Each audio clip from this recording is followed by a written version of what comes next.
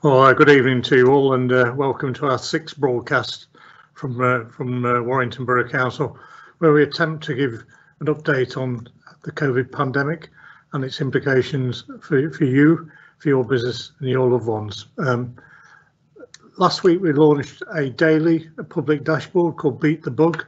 The idea is that every day we update the dashboard so we can look at the number of live cases numbers, the number of hospitalisations, and regrettably the number of deaths from COVID.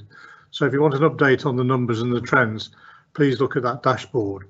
The idea behind it, if we can all work hard and change our behaviours in order to drive the numbers down, it'll make a real difference, possibly after December the 2nd when the current lockdown period ends. Latest numbers from yesterday, we have 418 COVID positive cases per 100,000 people in the town. That's a reduction from last week from 460. In terms of the hospital admissions, there are 179 people currently in our local hospital with COVID-related symptoms.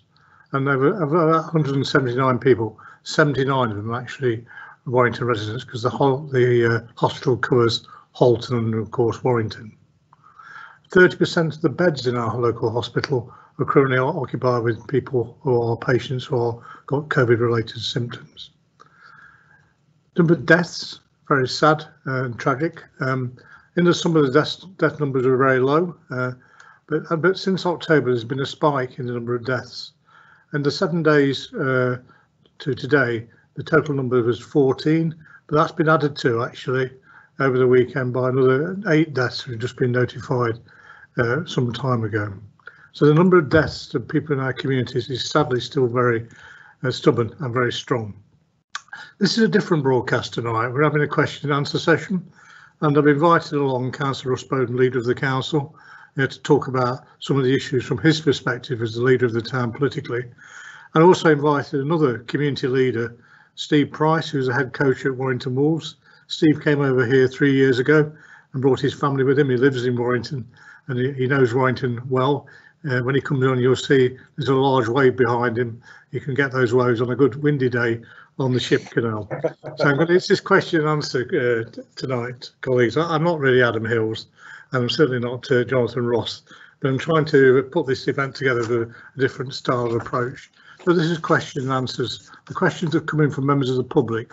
So the first question to you, Steve Price, is from Ruth in Birchwood. How have you and the team responded to the pandemic, and how have you managed to keep them motivated when we know it's very disruptive, it's been difficult, and indeed the players have had to take a wage cut as well. So how have you managed to keep them motivated, Steve? Yeah, great question there, Steve, and welcome everybody. Yeah, I'm not going to sugarcoat it. It's been tough since March when we went into lockdown. But we're very fortunate that we've got a outstanding coaching group and playing group who really care for each other. And one of the things we always talk about is gratitude and always looking out for each other, helping each other, whether it's family, friends, neighbours, people who live in your streets. So, we always talk about gratitude and always trying to, make a difference in people's lives and taking an interest. So that's been very receptive. So yeah, it's been hard with the cancellations and the fourth. I think we've had 2 cancellations and we've had a forfeit, but we've got an obligation to keep the game afloat and still be able to get remuneration and payments. So that's a stimulus for the players to be able to stay on task and be able to do the jobs to the best of their ability. So we've still got remuneration coming into the game. So somebody once said to me, Steve, it's a young squad and young men will do what young men do. Have you had any issues in terms of sometimes having to remind them about their behaviours and the arrangements around COVID and the restrictions? Yeah, certainly, Steve. Being young men and the way it is at the moment, there are very strict, protocols in place, but they are young men and they're not always perfect. Let's be honest. And we've had to, wrap a few over the knuckles here and there, but predominantly and majority of the time they've been class. I'm not going to say here that they've been A1, because I think, you know, the world is in that same situation or haven't been either. So, but, you know, majority of the time they're doing their best they can, and, you know, in these difficult times. At least a bit easier for you. Not have Breezy and Westwood in your squad this time to deal with it, have you? So that wouldn't be a challenge. Another question for you, Steve. This is from Anton, who lives in Grappenhall. COVID has brought considerable family stress. I think you'll know that, Steve, with your family. And how have you dealt with that within the team? The team are all members of a family. They've got their own families. How have you dealt with that? Yeah, it goes back to, you know, providing mechanisms, you know, for, you know, family in the team, and it's about, you know, we go back to gratitude again, you know, and trying to eliminate that stress. And you know, we talk about, especially at our family, when we come home and sitting around the dinner table, we talk about 3 things what we're very fortunate for the day.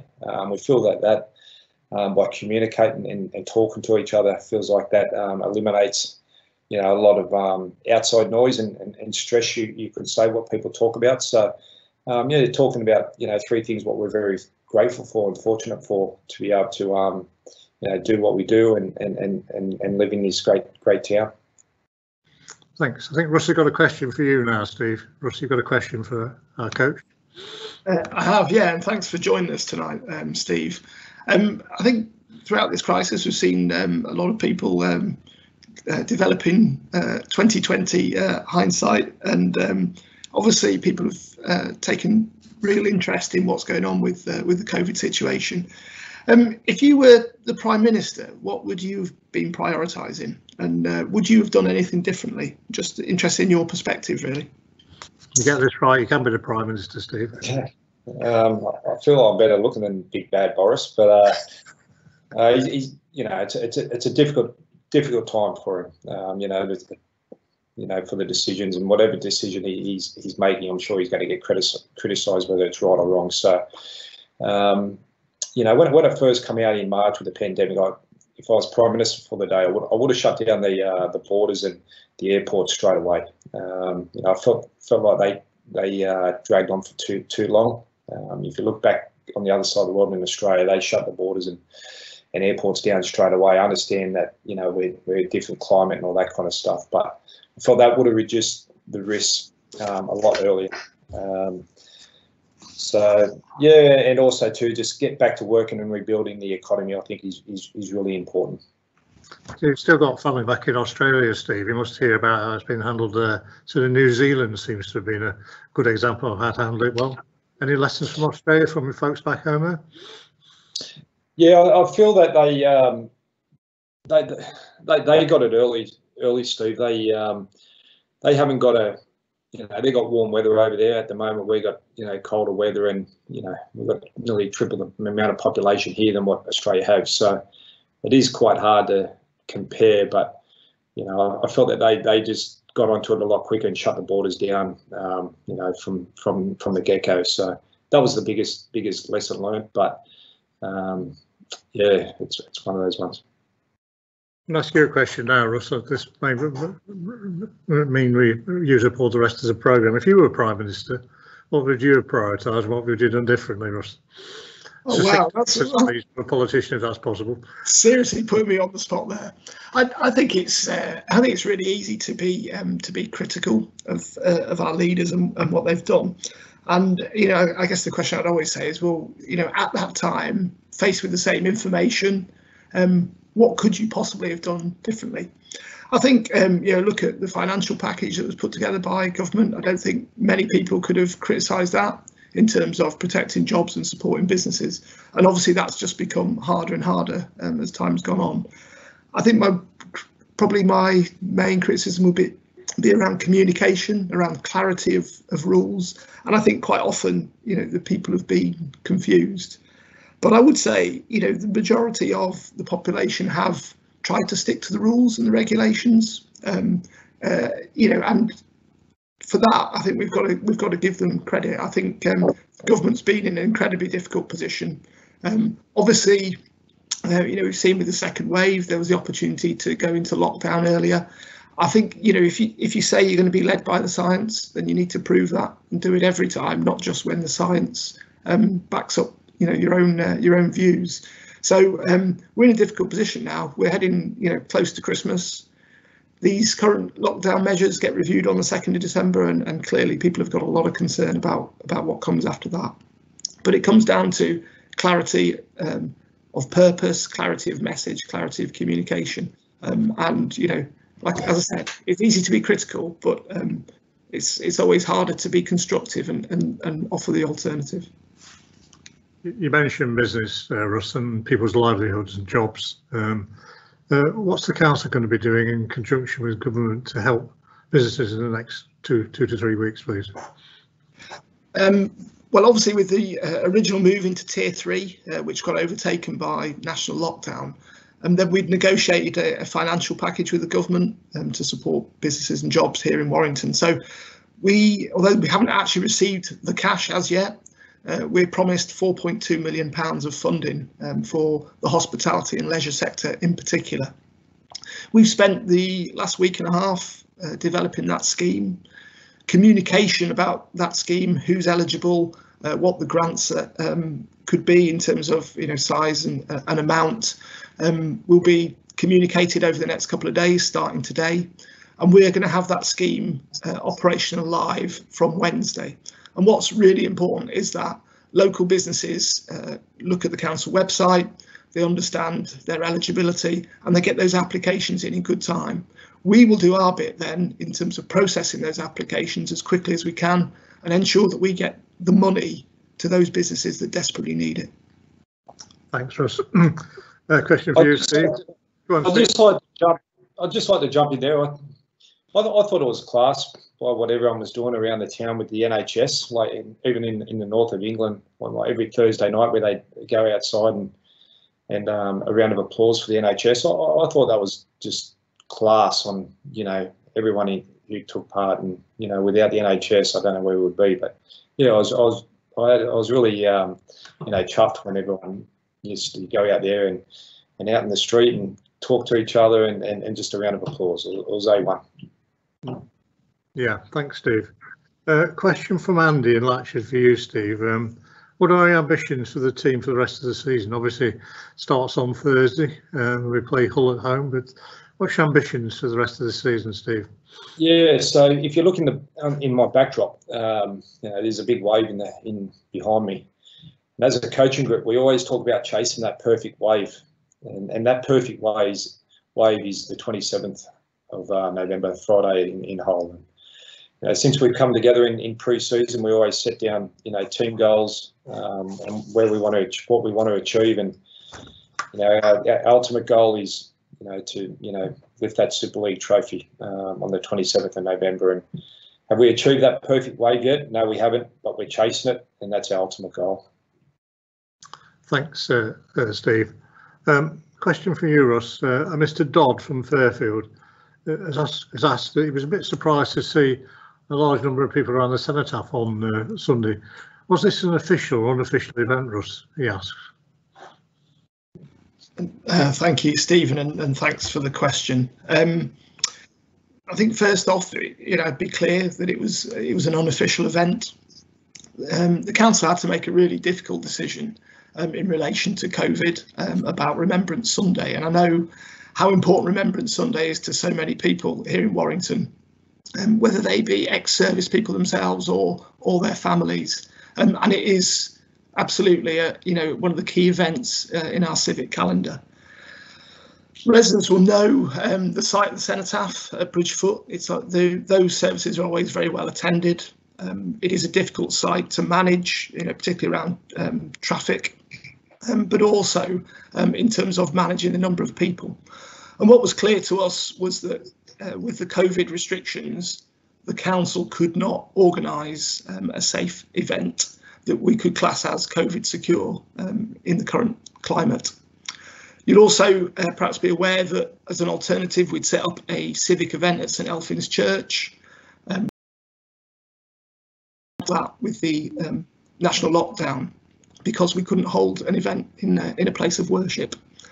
that was really tough, and obviously government advice and the advice of the Royal British Legion was asking people to stay at home, to go on their doorstep and to observe 2-minute silence in that way. It appears that an event was staged yesterday, no doubt by well-meaning people who tried to step into that space created by the council's decision not to hold an event. Unfortunately, it looks as if that event didn't comply with the regulations. There is specific criteria about who could stage an event, who could attend, the role of the public, advertising the event, and in particular, making it a COVID secure event, including, for example, contact tracing. It is possible that that event in itself could have a negative impact on the COVID situation here in Warrington. And I think given how hard Warrington residents have worked, how hard the council has worked and other partners, particularly in our NHS and our hospital, that would be, an unfortunate outcome from that event. As I said, probably well-meaning with all the right intent, but quite clearly against the guidance that's been provided. I have asked yourself, Stephen, to look at it from the council's perspective, and obviously we've involved the police in relation to the specifics of what happened yesterday, who organised the event, how it was run, and indeed, whether or not there are lessons that need to be learned from it. I think that's probably all I need to say on the matter. Thank you. Okay, thanks very much. So move to you now, Steve. So what advice would you offer the public of Warrington going forward, particularly to December the 2nd? What advice, if you're coaching this town, what would you say to them? You wouldn't swear at them because I've never heard you swear.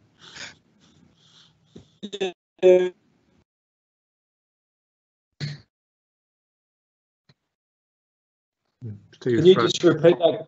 Can you repeat that, Steve? Yeah, right. If you were the coach of Warrington as a town, how would you coach the public until December the 2nd? What advice and coaching strategy would you have between now and December the 2nd, the end of the lockdown, we hope? Yeah, I just reinforce about one day at a time, not get ahead of ourselves. Just keep remaining vigilant in every day. Smile, connect with people. We challenge as a family members that to give three people a phone call a day, whether it's overseas or our family around Warrington, and connect and really take an interest in their day-to-day life. I think that's really important, whether it's FaceTime or Zooms, and also to spending quality time with your family. Whether it's board games or movies or little hidden walks. I think that's that's really important. But just picking up the phone and really taking an interest in people and really caring about each other, I think is really important. And we talk about Warrington, but to do things, we need to do it as a team to make improvements. We can't be selfish. We've got to be united. And if we are, really, diligent in that, then we'll pull through these tough times. And doing things selfishly is not going to help the cause. We need to look out for each other, stick by the rules. What the government's outlined, and we'll overcome this, this cruel disease. Thanks, Steve. Russ, your advice? I think Steve has pretty much captured it in terms of the message we've tried to give to residents throughout. We know this is a really tough ask. We've been asking residents to step up to the mark for the last 7 months, and for the vast majority of them, they've done exactly that. Times have been really difficult. It is stressful not being able to see your family and friends. But Steve's right. That doesn't stop you staying in touch. I think a lot of people have, discovered house parties, Zoom, Teams, all those kind of things, which are just allowing people to stay in touch. And that's really, really important that we continue to support each other. The message, doesn't get any easier. We're now in national lockdown.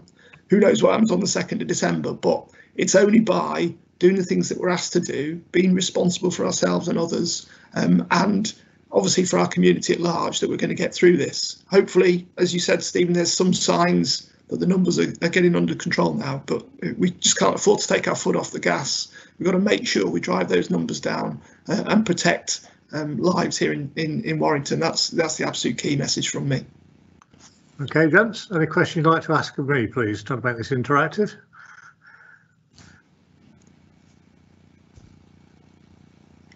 No, question of each other. I'm asking why he supports Manchester City, Steve. What was that? Why does Russ support Manchester City? Why do I? No, why does he? Why do you support, Steve? It's Russ who supports them. They'll probably ruin election chances now saying that, Russ. But yeah, you probably have, Stephen. Thank you. I don't know why that's a question of interest to the people of Warrington, but it goes back a long time. And you know, I used to go and watch City when they were in the old 3rd division, and I've been to some absolutely horrific places going and watching them home and away. So yeah, I suppose we could ask you why you support Notts County, couldn't we? But that's my hometown. Taken over by my father, but I couldn't see over the wall. And there's always a policeman. I had to look around him as well. So you like football, Steve, don't you? Who do you support? Liverpool? Yeah, no, I'm a City supporter, Steve. Oh, very good. There you go. Yeah, I'm a City supporter. I thought we were a bit unlucky yesterday with Kev De Bruyne with his penalty goal miss. But yeah, when I come over here, and I think it was 2:14, me and my wife, we went down and watched Arsenal and City in a one of those pre-season friendlies, and I just signed to be to work with the Cronulla Sharks, and they were blue, black, and white, and so we thought we'd just get on board with City. But yeah, I've taken a really interest to the game. I've had the opportunity to meet Pep and their staff, so it's been great. Thanks, Steve. So Russ, thank you very much, and thanks for giving your time tonight, and have a pleasant week, please. Thank you. Bye. Yeah. Thanks, everyone.